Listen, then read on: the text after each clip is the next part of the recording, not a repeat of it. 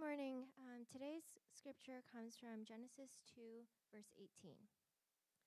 Then the Lord God said, "It is not good that the man should be alone. I will make him a helper fit for him." This is the word of the Lord.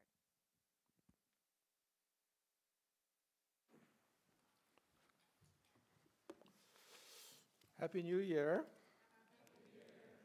I know today is the first Sunday of the year, but it's on the 7th, so it kind of feels like it's not that new anymore, but it's still new, right? I'm going to be talking about how we are created for community, and I think we need to understand the calling that God has for us. It's the new year, and we could be thinking like, oh, for the coming year, I want to do this, I want to do that, I should get this done, I should try this. And you can be making all these plans, but the question is, are you making this plan with God according to His will for you and His plan for you? Or are you making your plans apart from God and then simply asking God to just bless it? God is not your AI or like helper who is standing there just waiting for your call to come and help you every time you snap your finger. No, He is your God. He is your Lord. And what we should be seeking to do is to discover His will, His heart, and His plans. And that we get to be part of that and that we join that. How was your holidays? I know that, for people like me, struggle with weight. Like holidays are the worst, because they're just so many get-togethers and so many desserts and snacks, and you're like, it's so hard.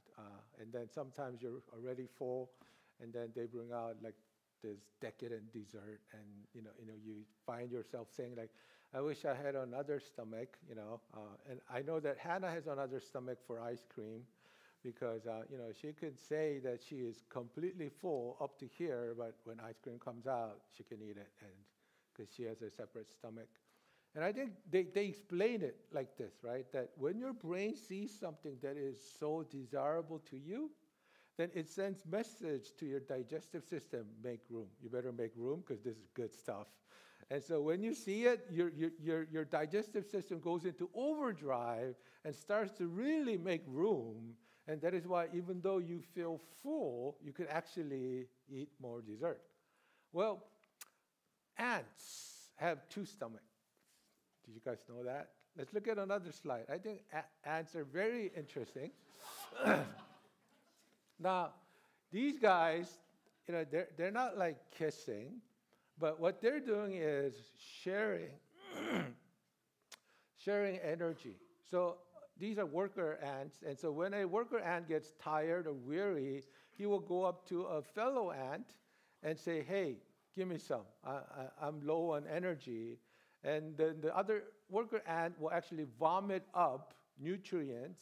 And so it is, feeding the other ant of the nutrient that is needed.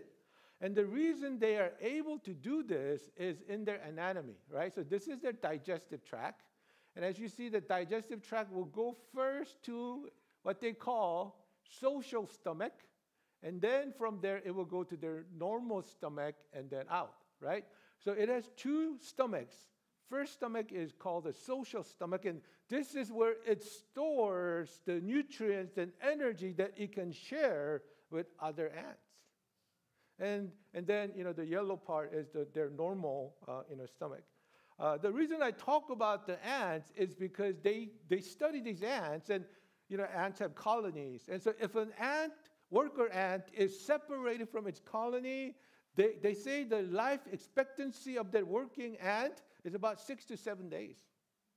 But if that ant remains intact within the colony, it will live up to 66 days, like 10 times longer, because it is able to share back and forth the nutrients it needs to sustain itself and to continue to work and continue to be productive. So an ant outside the colony, because it has no use for its social stomach and it receives no nutrients from other ants, it will die in a week. But if it stays in the colony and sharing these nutrients back and forth, it will stay alive 10 more times. Right? And so, when you study the Bible, God creates, and He creates the universe, and He creates us, and then the rest of the story is God inviting us to be in a relationship with Him. But not only that, but that we belong to a community. We are created for community, and within that community, we are also to have deep, meaningful relationship with one another. Next slide. So these are the 6 days of God's creation, right? First day, God said, let there be light, and He created the light, and it was good. The second day, He split the sea and the sky, and He saw that it was good, and it was good. And the third day, He made the land arise, and He caused the plants to grow, and it was good. And on the fourth day, He created the sun and the moon and the stars to mark the times and the seasons, and it was good. And on the fifth day, He made the fish and all the birds, and it was good. On the sixth day, He created all the animals on the planet, and then He created us. And it was very good. Right, so there's a pattern here where Bible is saying, it's good, it's good, it's good, it's good, it's good, it's very good. But then on the very next chapter, it says, it's not good. Making a very powerful case against something that it should be really highlighted because it's really bad. It's really dangerous. And so in order to say this is really bad, the Bible is aligning all 6 days of creation. Good, good, good, good, very good. And then, boom, it's bad.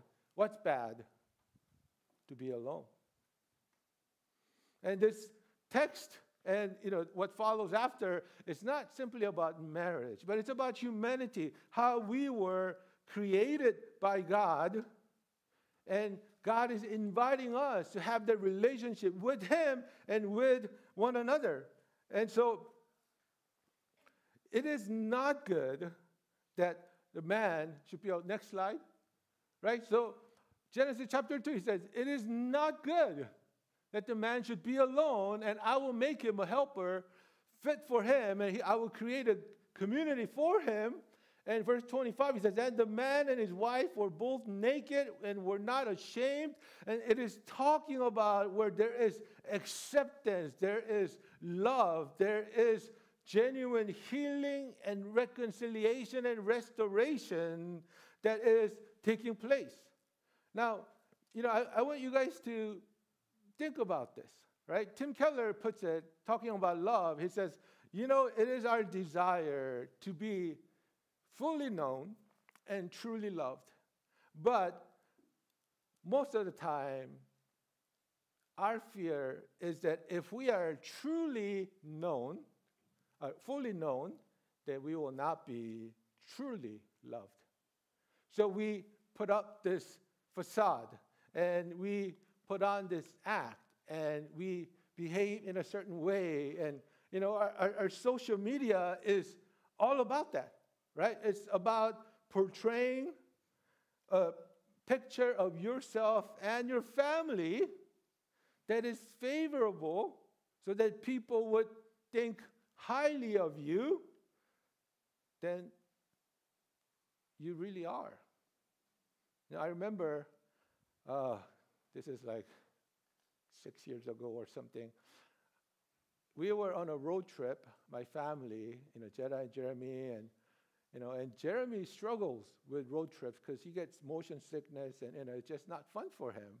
And so, we were from Las Vegas. We were going to the, Hoover Dam. We were going to Grand Canyon, and we're doing all these things. And I got to take pictures so that I can show the world that what a great time our family is having.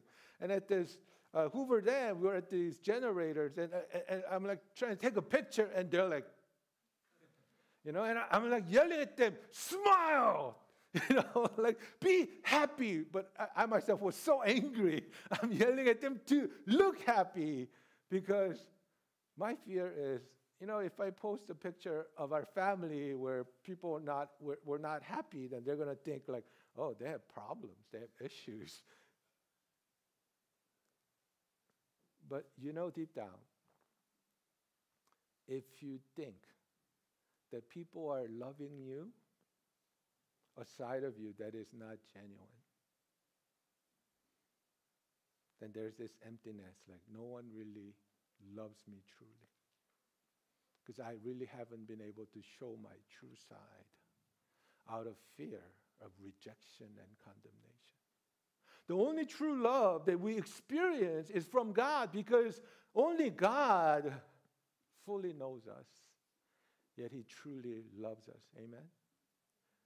And then the second closest thing, where we are given the opportunity to allow the other person to truly, fully know us, yet truly love us, is marriage. In marriage, like you can't hide stuff. Things come out. Things are discovered. Like I try to eat like a snack at midnight, and Hannah's like, "What did you eat?" I'm just going down to get a drink of water. Yeah, right. Hurry up. No. When you live together, and then there are reactions, there are expectations, and there are constant ebb and flow of your lives and values and personalities running into each other, you are discovered.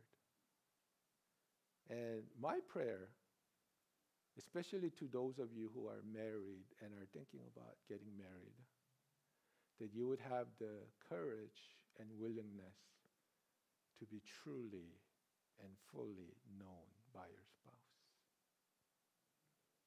It is a heavy, heavy weight to carry for the rest of your life, a fake side of yourself, to play that role because you're afraid that you will not be truly loved. And then we have other relationships. We have relationships with our parents. We have relationships with our children, with our friends, with our coworkers, and all these things. And God is calling us to be in this community setting, so that in the community setting, not only are we loved by God, but that with the love and grace and healing that we experience in our relationship with God, that love, that care, that healing, that restoration is passed on to our relationship with other people. Jesus never called us to be an island. Jesus never calls us to be away from the community. I know many people are disappointed by the church. And I think it's been a season or two where a lot of spiritual giants have fallen, and it is heartbreaking to hear our spiritual giants that they fell in this and fell in that. And then when the world highlights it, there's that sense of disappointment, disillusionment, and disdain. And so some people can say, I love Jesus, but I don't like the church. I love Jesus, but I don't like the people in the church.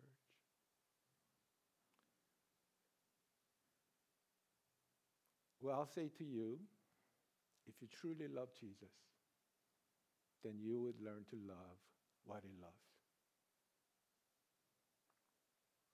And Jesus loved the church, and He gave Himself up for the church. And so with all of the imperfections and brokenness and dysfunctions of the church, we learn to love.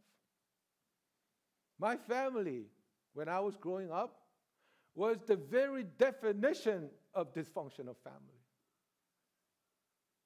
so much hurt, so much pain, so much anger, so much bitterness between my mom and dad, between the brothers, between the children and our parents. There's just, we should have a family picture in there under the definition of dysfunction.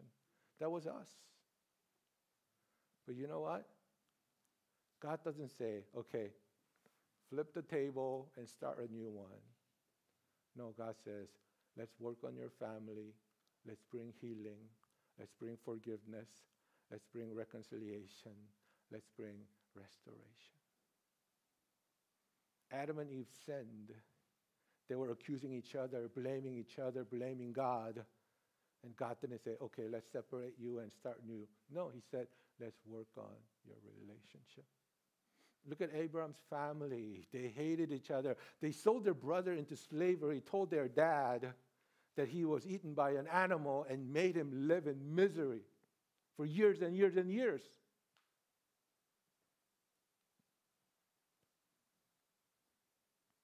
One of the sons slept with the father's wife.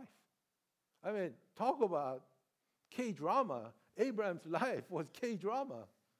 God didn't say, wipe the slate clean, start over, I'll give you a new family. God says, let's work on your family. Let's bring your family into forgiveness, into restoration, into reconciliation. The nation of Israel rebelled against God and turned to idolatry and prostitution. God didn't do away with them, but God sends Jesus so that they can be restored, they can be forgiven, that the relationship can be restored. Same thing for you and I. We didn't know God. We rebelled against God. We were in active rebellion against God. And God didn't simply say, I condemn you, now go to hell. No, he said, I love you. And I want to reconcile my relationship with you. And I send my son to pay for the penalties of your sin. See, we were created to be part of God's community. We're created for community. Next slide. So when you look at the creation account, right? God says, let us make man in our image, after our likeness. And let them have dominion over the fish of the sea and over the birds of the heavens and over the livestock and over all the earth and over every creeping thing that creeps on the earth. So God created man in his own image, and in the image of God he created him. Male and female he created them. Right? So the creation of humanity was not completed until Adam had a counterpart to belong to the community. It doesn't just say, oh, God created Adam and creation is done. No, it says very clearly, he created man in his own image, and in the image of God he created him. But then it goes on to say, male and female, he created them. And when God created them, when they were able to form a community, the creation of man was completed. This is God's plan. This is God's desire. This is God's heart for us. Next slide. All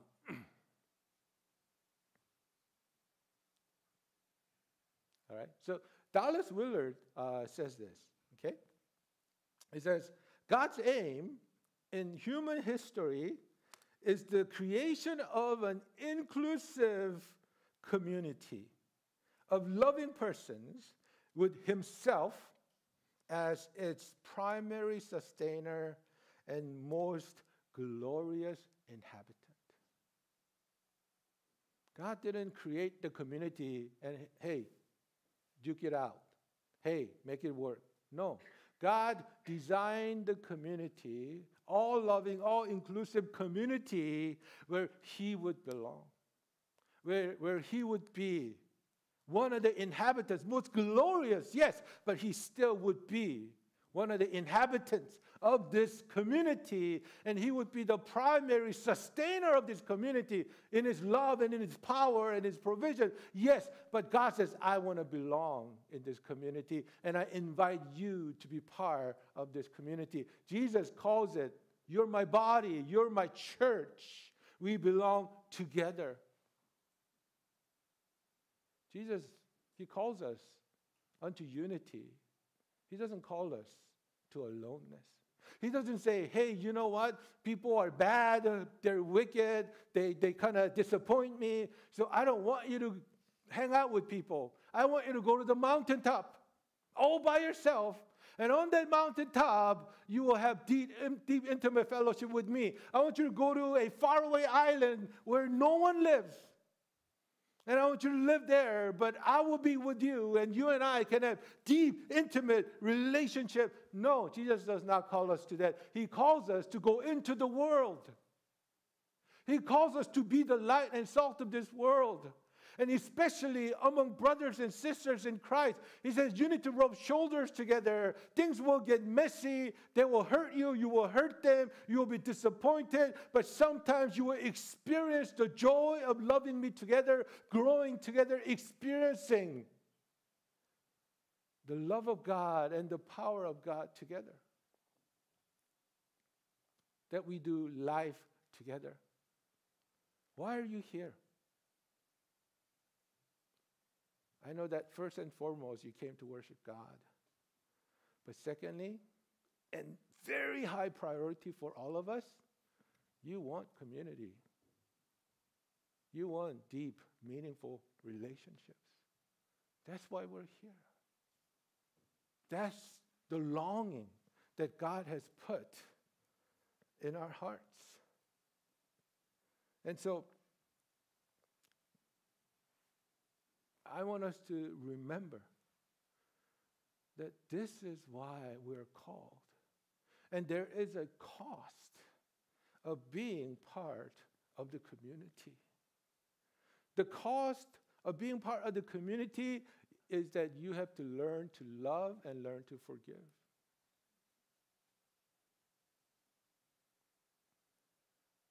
You know, like I said, my family was so dysfunctional and so many hurts growing up.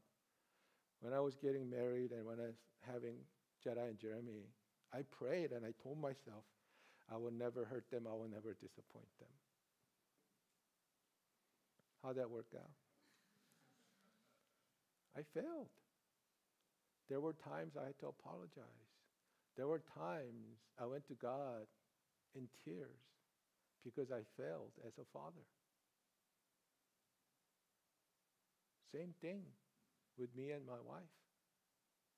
I made a covenant before God and all the people who knew me that I would love her and honor her and cherish her and put her before my needs. That was my covenant. But many times I failed.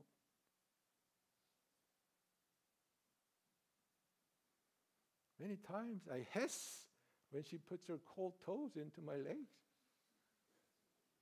Not anymore.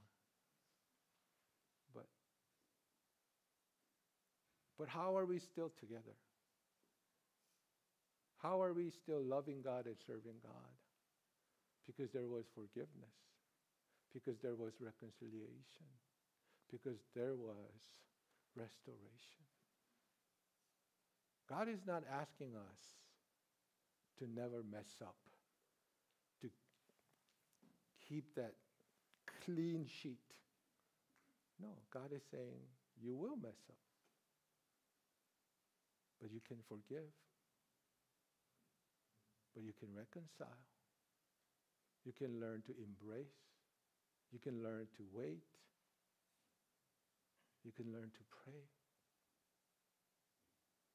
That is how we grow. That is how we become more like Jesus Christ. Think about this. Say you're living on an island all by yourself. No one to hurt you, no one to discourage you, no one to rile you up, and all you have is Jesus. And you're like, wow, that's great. I'm in love with Jesus, and every day is just great. But at the end of your life, you will realize, I have not grown at all. In humility, in forgiveness, in acceptance, in reconciliation, like in hoping. Like I've not grown in any way because I never had to deal with people who would bring situations and struggles into my life where we have to learn to forgive. We have to learn to love. We have to learn to embrace.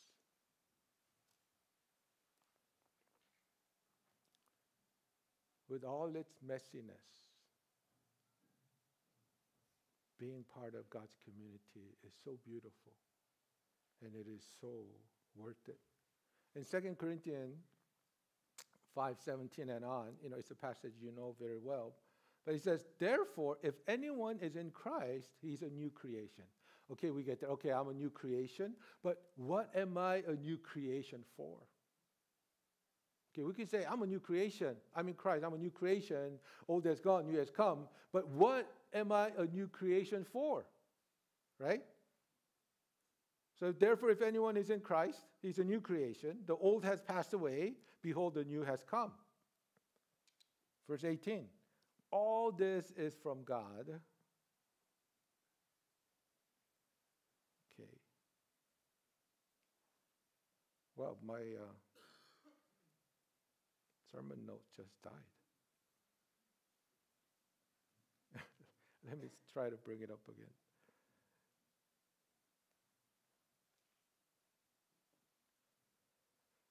I hate technology. They say that's a sign of being old if you hate technology.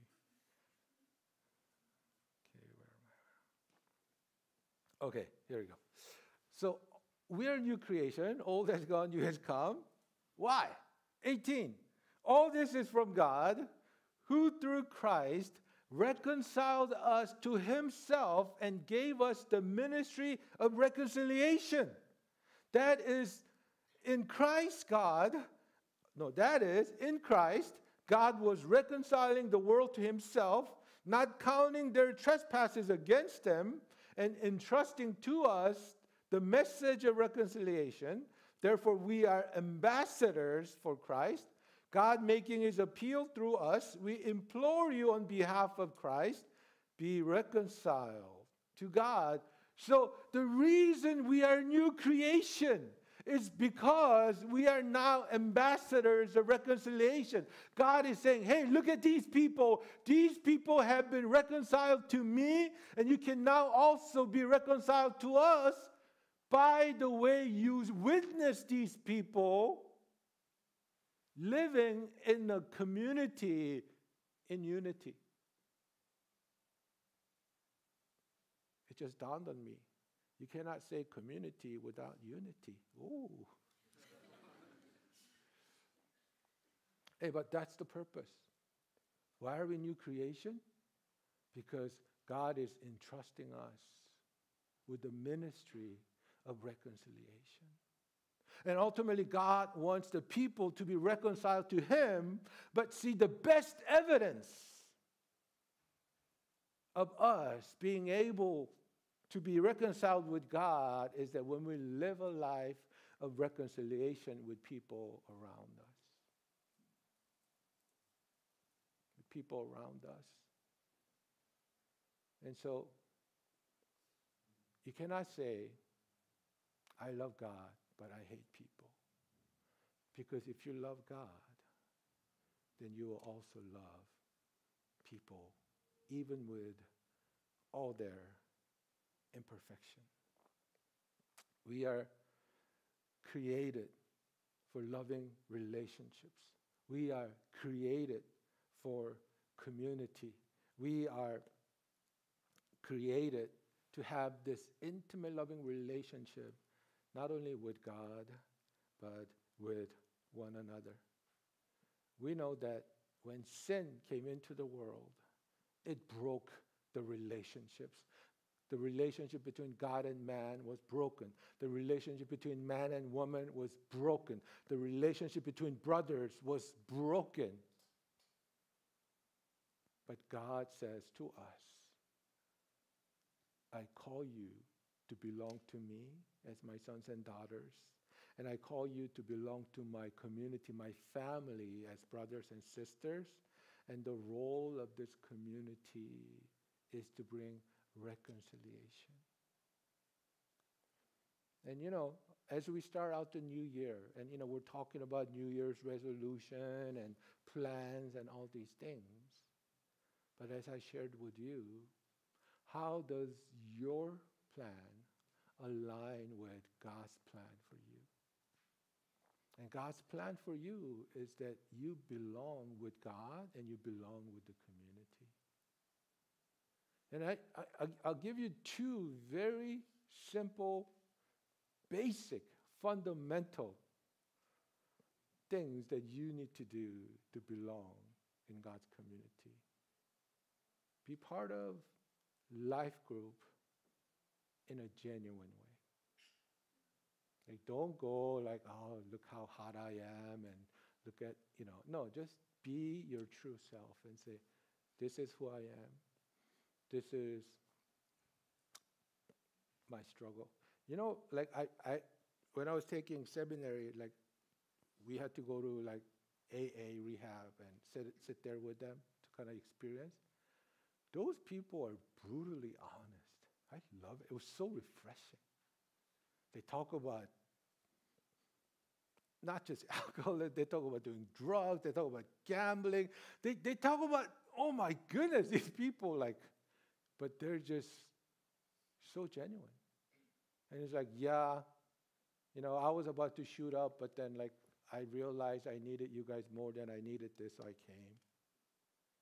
And they're hugged, they're embraced, and they're celebrated as they share their brokenness.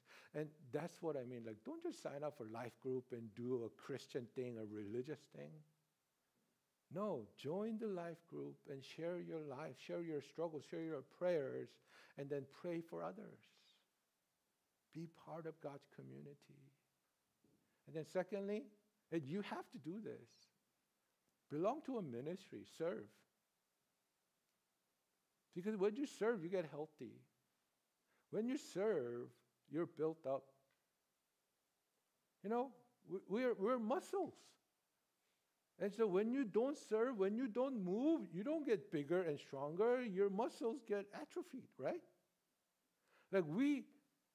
And I think it's a miracle that Remnant Church has a running club. These guys run for fun or something.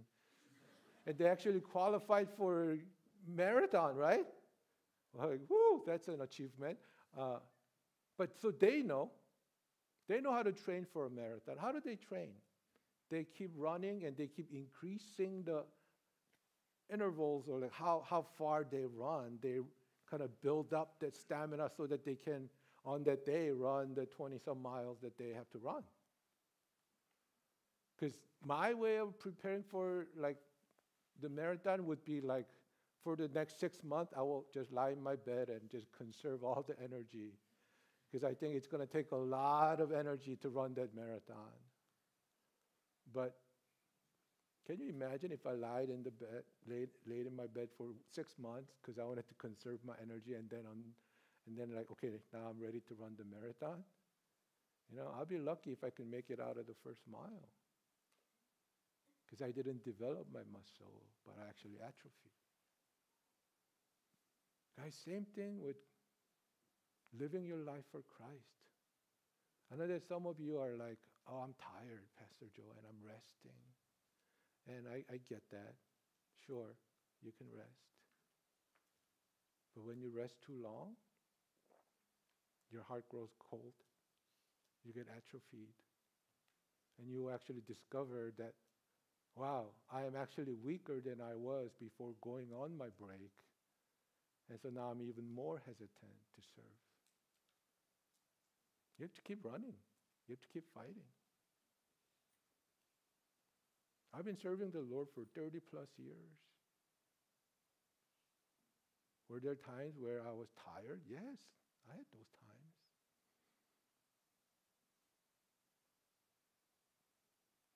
I fought through, I prayed through, I persevered. God is calling us to be part of His community.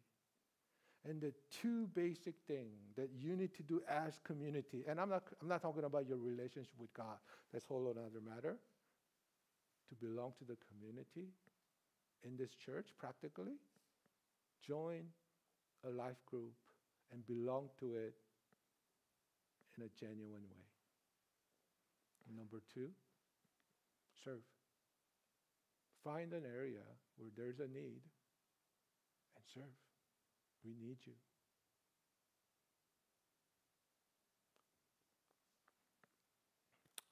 Last slide, and I'll finish with this. This is Hebrew 10. We know this. And let us consider how to stir up one another to love and good works, not neglecting to meet together as is the habit of some, but encouraging one another, and all the more as you see the day drawing near. And I think that is the key. This is the challenge I have for you. How are you being used by God to stir up your brothers and sisters in this church to love and good works? How are you being used by God to stir up passion for your brothers and sisters in your life to love, to do good works? Because that's your ministry. That's your calling. We're called to that. We are to stir up one another to love, to good works. Let's bow our heads.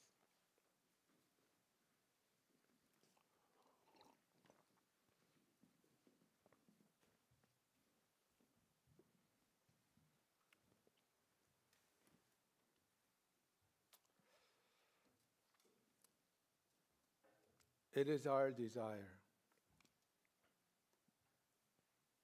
to be fully known and truly loved.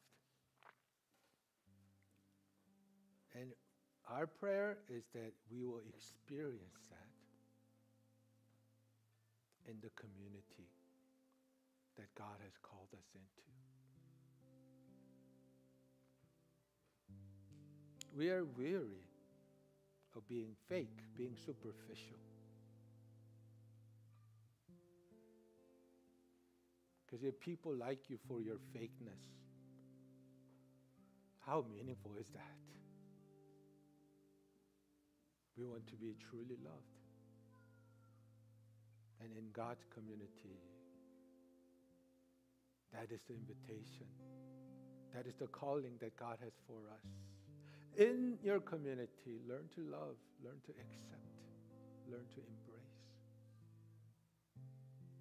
Be the ministers of the reconciliation that God has accomplished through Jesus Christ. So can we take a moment and just respond to what God is saying to you? Respond to what His writing on the tablet of your heart right now.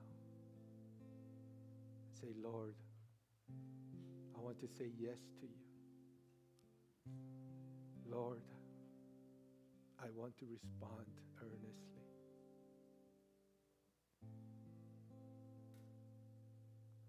Help me to belong to the community that you have called me into. Let's go to the Lord. Let's pray.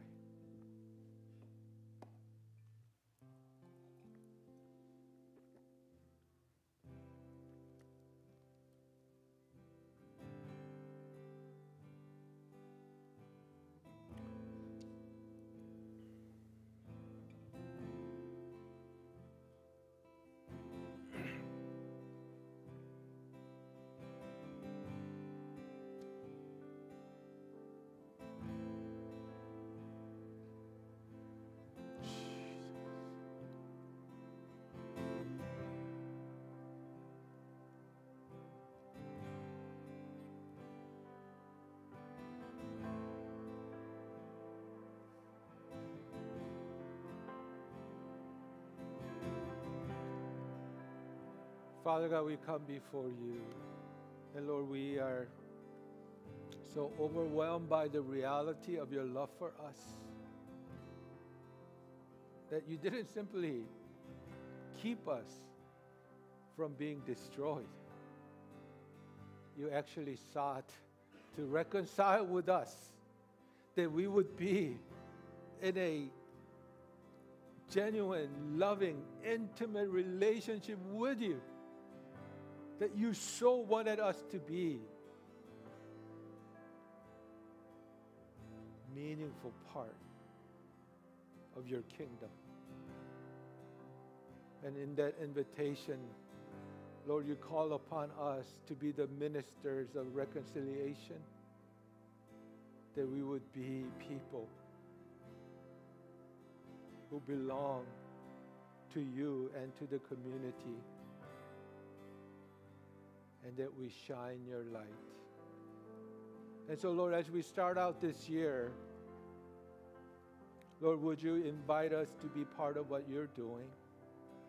And Lord, would you invite us to belong to you and to the body of Jesus Christ. May our lives be offered to you as beautiful, fragrant offering of thanksgiving. Pray all this in Jesus' name. Amen. Let's rise. Let's worship the Lord.